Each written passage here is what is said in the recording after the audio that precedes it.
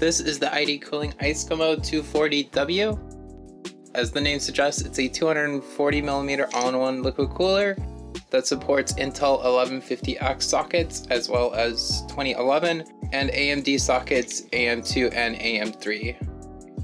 Today we're going to do a quick overview of this cooler. So here's the cooler.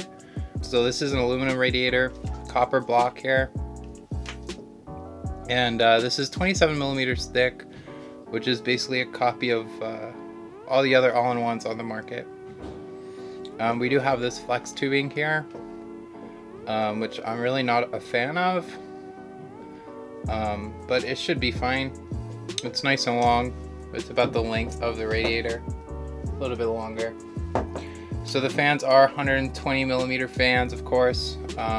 They are LED, but they're white LEDs. They're PWM 4-pin fans. They're about 1500 RPM fans, so they're pretty standard as well. There's not anything really amazing about them.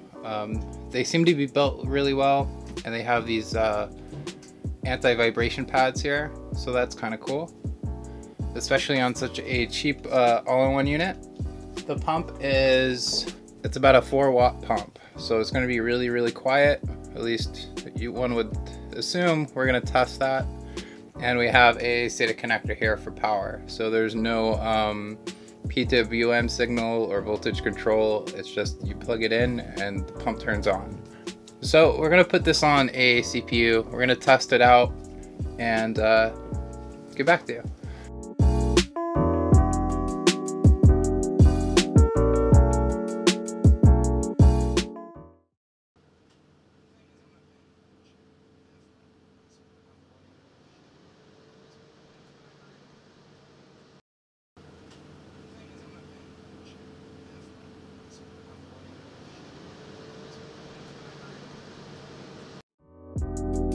We've put the cooler on a 7740X running at 1.25 volts.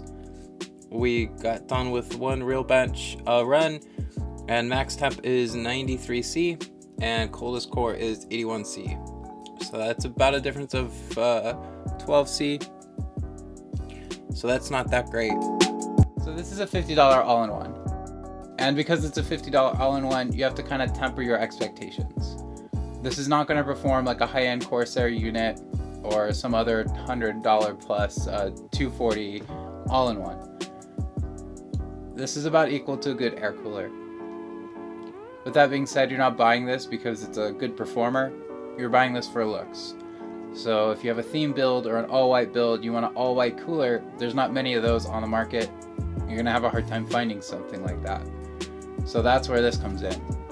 If that's something that you want, then I would recommend this cooler. If you want something that's more geared towards performance, this is probably not the best cooler for you. You probably should get something like a Corsair or EVGA cooler. But this is built very well. The fans seem really nice. They're heavy. They have anti-vibration pads on them. There's nothing wrong with the build quality of the cooler. So we're at the end of the video.